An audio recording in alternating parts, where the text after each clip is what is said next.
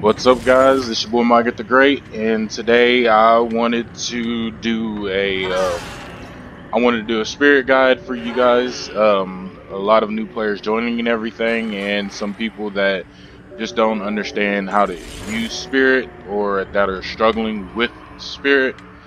There are a few other videos out there, but they're not irrelevant. They're outdated, especially with spirits nerf coming up. So without further ado, I'm going to start off with explaining her add-ons and what add-ons I recommend you use.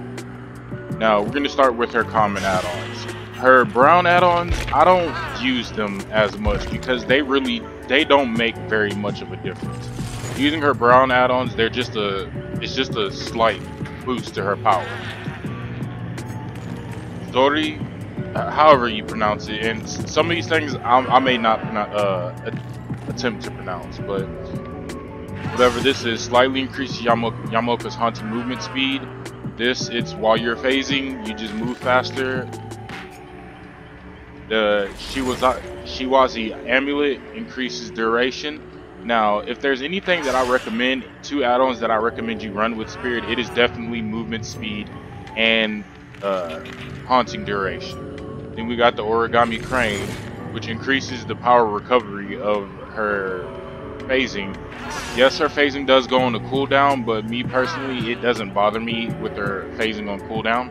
I mean, Spirit probably has one of the most logical cooldowns in the game, in my opinion.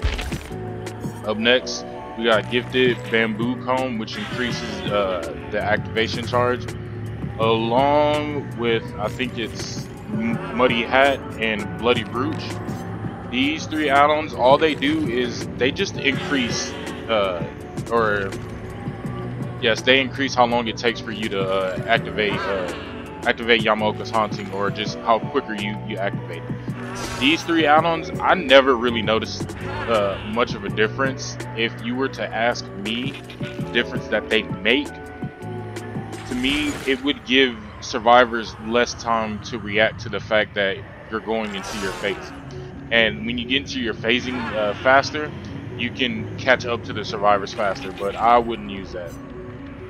Next, we got White Hair Ribbon. Moderately increases haunting activation charge. Wait, what does this do? Oh wait, that's movement speed. I'm sorry, I made a mistake. We got Ren's Broken Watch. Increases haunting power recovery speed. Broken Watch and Rusty Flute, these two do the same thing, just much quicker. I don't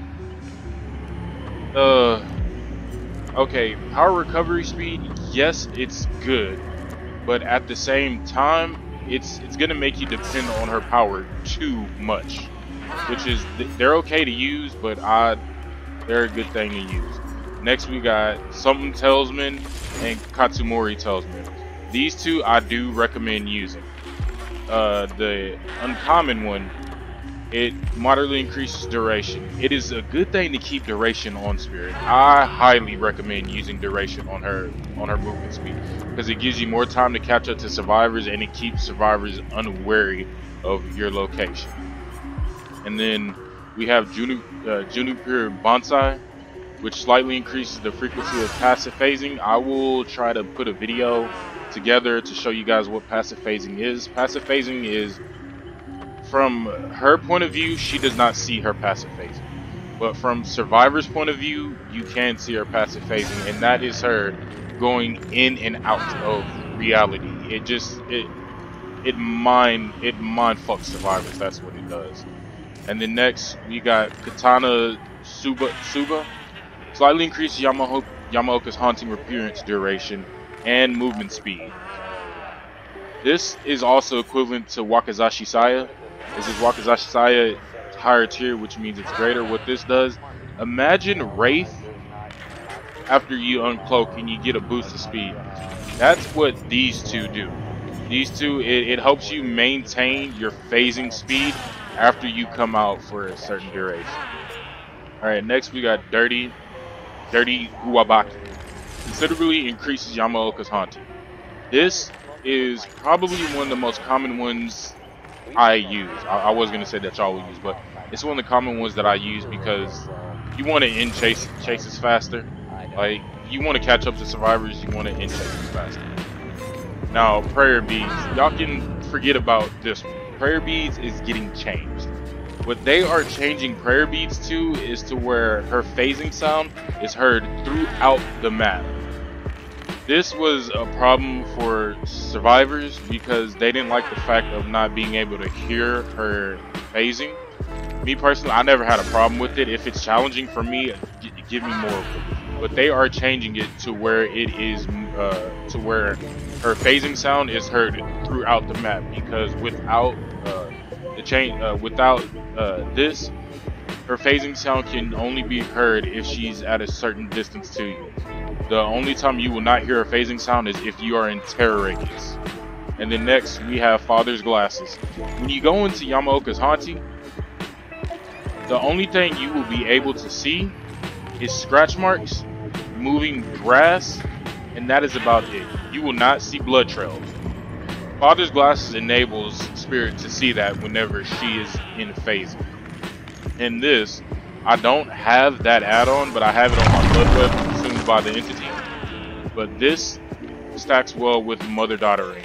Tremendously increases Yamaoka's Haunted movement speed, but it gets rid of scratch marks. The only scratch marks you're gonna see is the last scratch mark survivors made before you entered phasing. Father's Glasses and Mother-Daughter Ring stack very well. Mother-Daughter Ring, it's not used as much due to the fact that you can't see scratch marks, but that tremendously increases Yamaoka's Haunted movement speed. Spirit moves crazy fast, and when I say crazy fast, I mean crazy fast.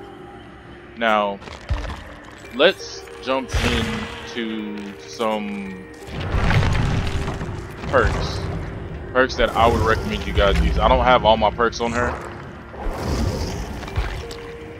Alright, so of course Hex Ruin, it's a great perk for any killer. Like, it's a universal perk to use.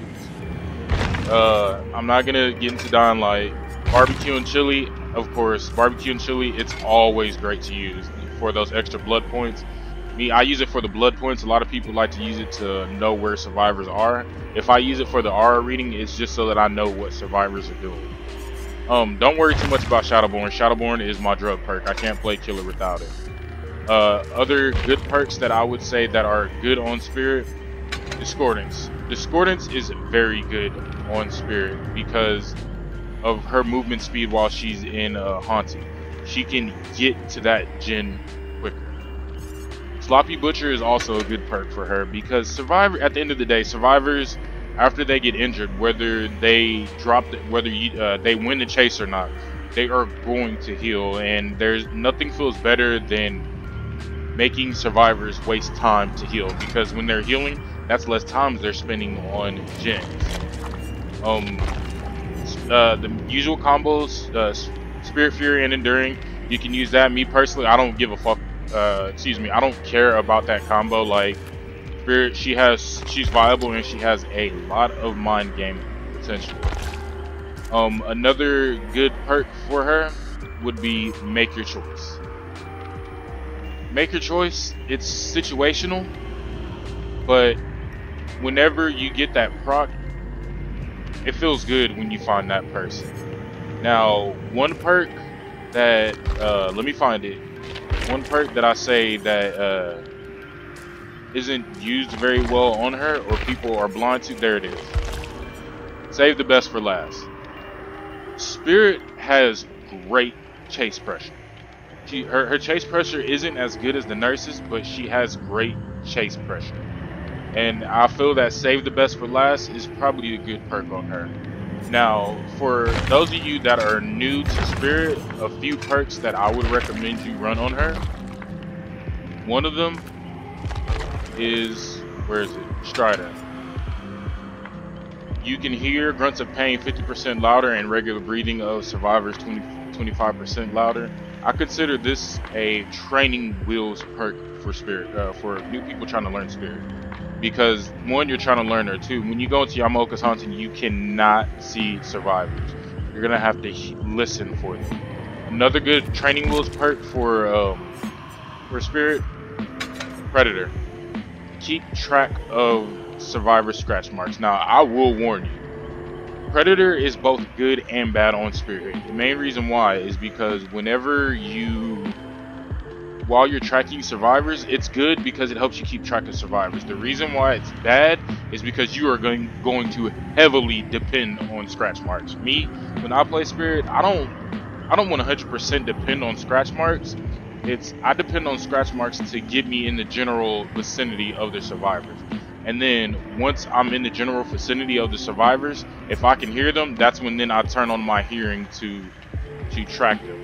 These are great training wheel perks for those that are learning Spirit. And you will eventually get to the point to where like you feel no need to use these.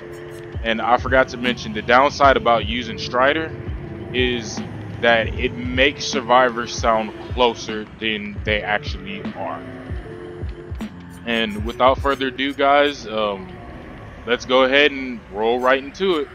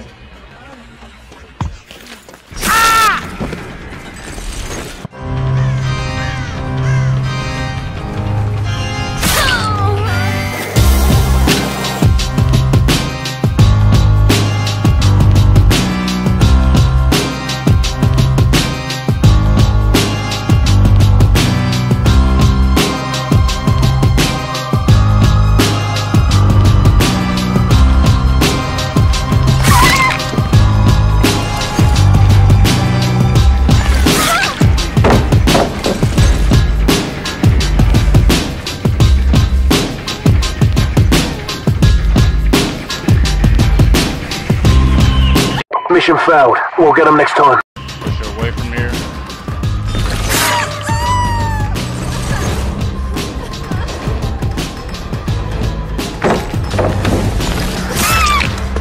Nice. Now what?